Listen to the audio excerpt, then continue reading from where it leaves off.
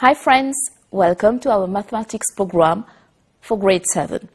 In the last session, we talked about fractions. We have seen together how to convert fractions, how to reduce them to its lowest term. We have talked about equivalent fractions, and we have seen together how to compare fractions.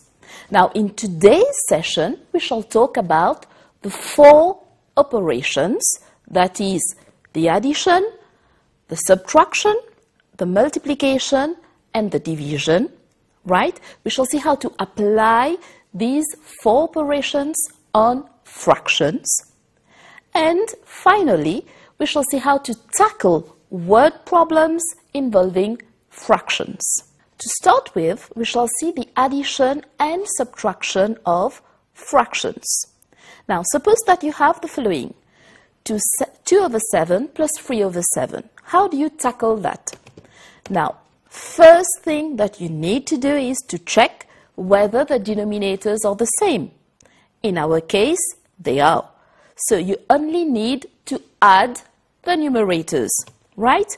That is 2 over 7 plus 3 over 7, which is 5 over 7. So that's easy. Let's take another example with subtraction. Suppose that you have 5 over 12 minus 3 over 12. How do you do that? Now, first step, always you check the denominators. Are they the same? Yes, they are. So you just need to subtract the numerators.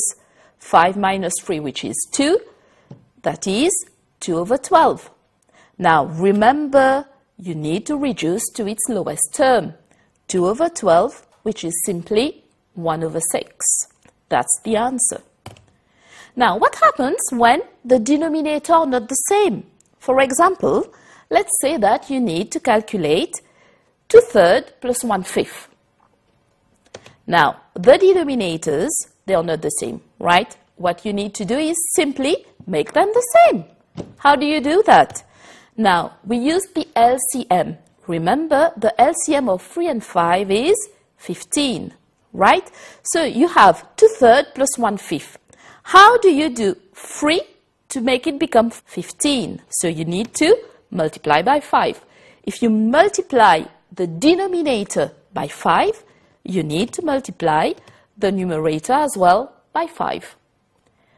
Now, 5 to become 15, you will multiply by 3. Don't forget to multiply the numerator by 3. So you have 10 over 15 plus 3 over 15. Are the denominators the same? Yes. What do? You just add the numerators. 10 plus 3, which is 13. So the answer is 13 over 15. Now, suppose that you want to calculate 1 over 12 plus 3/5. What do you need to do? You check the denominator. Are they the same? No. So we make them the same. One way to do it, either you use the LCM or simply you multiply the 2 denominators together. 12 times 5, that is 60, right? Now you need to convert the 2 fractions to a common denominator of 60. Right, how do you do that? 12 to become 60 is simply 12 times 5. Remember, you multiply the denominator by 5, you need to multiply the numerator by 5. 5 times 12 is 60. You need to multiply the 3 by 12. So that's 5 over 60 plus 36 over 60, which is 41 over 60. Let's take another one. 7 over 8 minus 2/3. First thing, always check the denominator. Are they the same? No, they are not. Make them the same. The LCM of 8 and 3 is 24. Now, don't forget, if you multiply a denominator by 3, you need to multiply the numerator by 3. Okay? The same goes for the 8. Now, let's see. You've got 7 over 8 minus 2/3. Right. Now, the denominator is 8 and 3. We said that we need to have a common denominator, which is 24, 8 times 3, so you multiply the 7 by 3. The same for the 2/3, times 8 in the denominator, you multiply by 8 in the numerator. So you have 21 over 24 minus 16 over 24, which is simply 5 over 24, which is the answer. Now, what happens when we need to add and subtract mixed numbers? Now, let's see the addition and subtraction of mixed numbers, right? How will you do that? Now, when we need to add or subtract mixed numbers, we do the following. The first step, you separate whole numbers and fraction within brackets. That's the first step. Second, you add or subtract the whole numbers first. And then you add or subtract the fractions. Right. Let's see an example. Suppose that you have to calculate 4 7 over 11 minus 1 1/4. Right. We have two mixed numbers. What do we do? The first step, you separate the whole numbers and the fractions within brackets. Right. What are the whole numbers? 4 and 1. Okay, so that will be 4 minus 1 within brackets, and the second brackets will be 7 over 11 minus 1/4. Second step, you perform the subtraction for both the whole numbers and the fractions. Now that will be 4 minus 1, which is 3, 7 over 11 minus 1/4. Right? Remember, 7 over 11 minus 1/4, the denominators are not the same. You do the LCM. LCM of 11 and 4 is simply 44. So that will be 3 plus 28 over 44 minus 11 over 44, which is 3 plus 17 over 44. Right? You add the terms, that's 3 17 over 44, which is the answer. Another example, a bit harder one this time. You've got 3 mixed numbers, right? And you need to add and subtract. What do we do? First step, you separate the whole numbers and the fraction. Now, the whole numbers are 3, 2, and 4. So that will be 3 plus 2 minus 4. Now, for the fractions, we've got 4/5 plus 3 over 7 minus 1/3. Right. You perform the addition or subtraction. 3 plus 2, which is 5, 5 minus 4, which is 1. And then you do the same for the fractions. Now, be careful. You've got 5, 7, and 3 as denominators, right? So you need to do the LCM exactly. One thing which is a bit easier here is, see that you've got 5, 7, and 3, okay? So what do you do in the denominator? You just put it like that, 5 times 7 times 3. Why? Because, see the 5 here and the 5 here, just hide it. You're left with what? 7 times 3, right? 7 times 3, which is 21. It's easier for you to multiply 21 by 4, that is 84. Same for here. You hide the 7, you have 5 times 3, which is 15, and 15 times 3, that is 45, right? And you continue. So you've got 1 plus 84 over 105 plus 45 over 105 minus 35 over 105. You simplify it and you add the term. 1 plus 94 over 105, that is 194 over 105. That's the answer. Now, that's my favorite. Why? Because multiplication of fractions is the easiest. okay? Right. Why is it? Simple. You just need to multiply the numerators and then you multiply the denominators. And that's it. Now, don't forget, you should always reduce to its lowest term where possible. Now, let's take an example. Suppose that you have to do 5 times 7 over 11. How do you do that? Now, remember, you need to multiply the numerators and the denominators, right? But 5, we can also write it as 5 over 1, okay? So 5 over 1 times 7 over 11, what do you do? Simple. 5 times 7, which is 35, and 1 times 11 is 11. So 35 over 11, that's an improper fraction. Always, in case of improper fraction, you need to give your answer as a mixed number. So that will be 3 and 2 over 11. Let's take another one. So you've got 4 over 11 times 3 over 8. Simple. What do? You multiply the numerators and you multiply the denominators. So that will be 4 times 3 over 11 times 8, right? 4 times 3 is 12, 11 times 8 is 88. Don't forget, always reduce to its lowest term. That will be 3 over 22, which is the answer. Now let's take another method, which is a bit simpler. Now, what do? We first reduce to its lowest term. That is, the 4, right? You can divide it. 4 divided by 4, which is 1, and 8 divided by 4, which gives you 2, right? So, what do you need to do now? You multiply the numerators and the denominators. 1 times 3, which is 3, 11 times 2, which is 22. So you've got the answer, 3 over 22. Now let's take another example.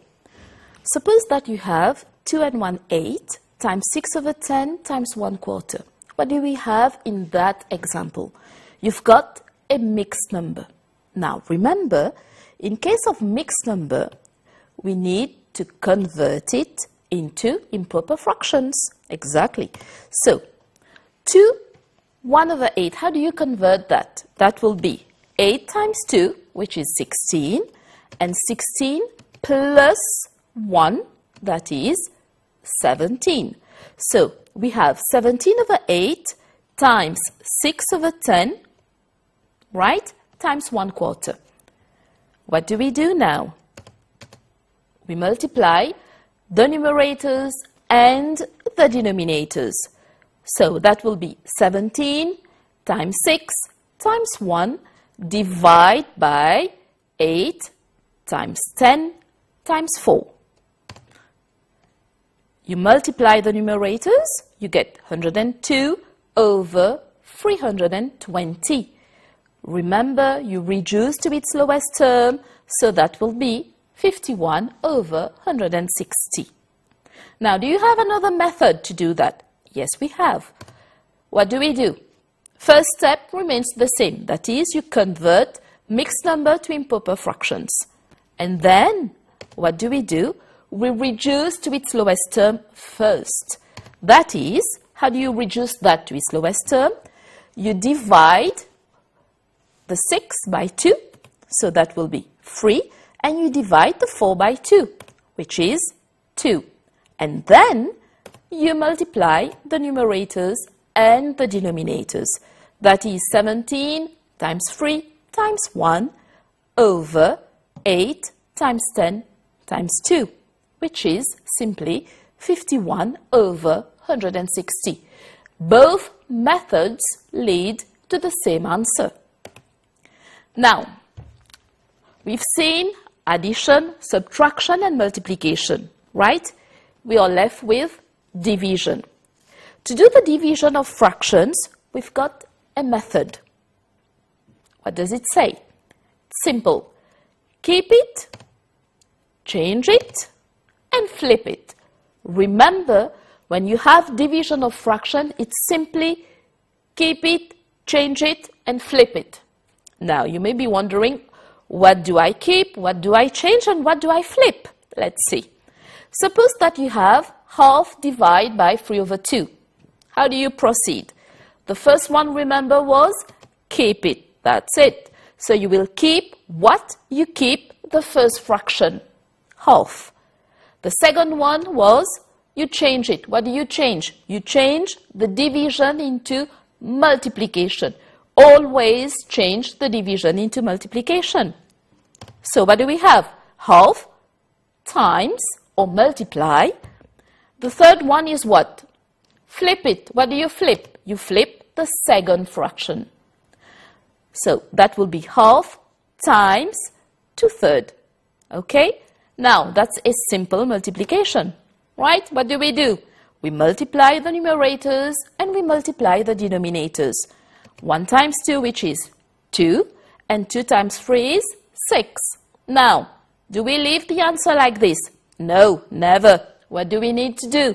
Reduce to its lowest term. 2/6 is simply 1/3, and that's the answer. Let's take another one. You've got 2 1/5 divided by 3. What happened here is that you have 2 1/5, which is a mixed number. What do we do in case of mixed number? Always convert to improper fractions. So, 11/5 divided by 3. Remember, division, what do? Keep it, change it, flip it. What do we keep?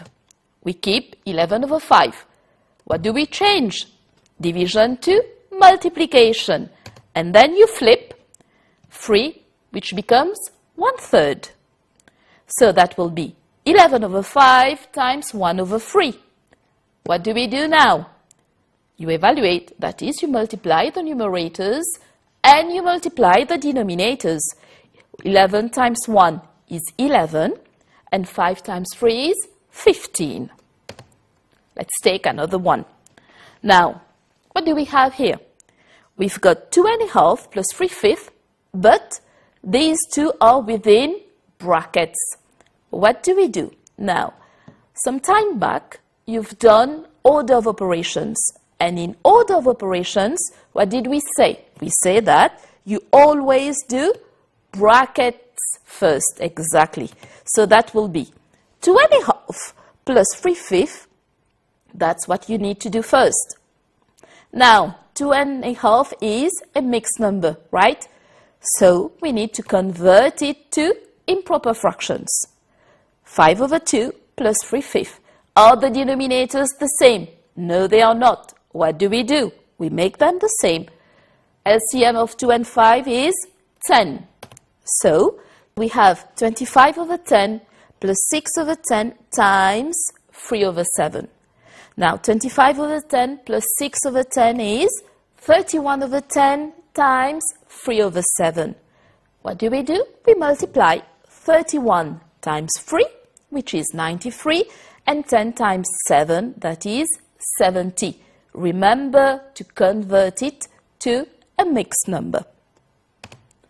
Now, the last part will be on problems, word problems involving fractions. How do you do that? Let's see. Suppose that we have, in a class of 30 students, 1/5 of them likes playing basketball, 2/3 like volleyball, and the rest badminton. The question you are asked is to find how many students like badminton. Now, let's see what we have in this question. We have a class of 30 students, right? The fraction who like playing basketball is 1/5. The other fraction that we have for volleyball is 2/3, right? Let's put it. So we have total number of students is 30. The number of students who like basketball is 1/5 times 30. 1/5 is the fraction. The total number of students is 30. So 1/5 times 30, which is 6, right? For volleyball, you do the same thing. That is 2/3 times 30, which is 20. So what do we have?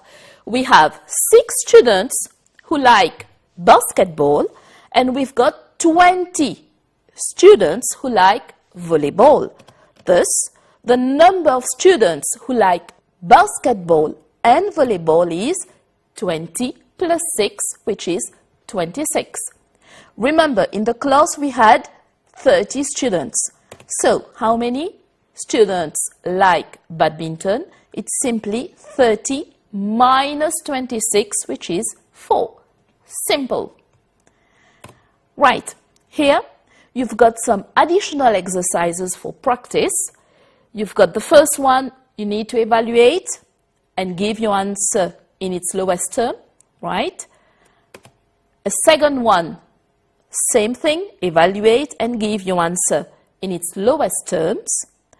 And a third one, which is on word problems involving fractions. Okay? So, what have we seen today? Dear friends, we have seen how to add, subtract, multiply and divide fractions. Okay? For the division, we have used the keep it, change it and flip it method. We have seen also how to tackle word problems involving fractions.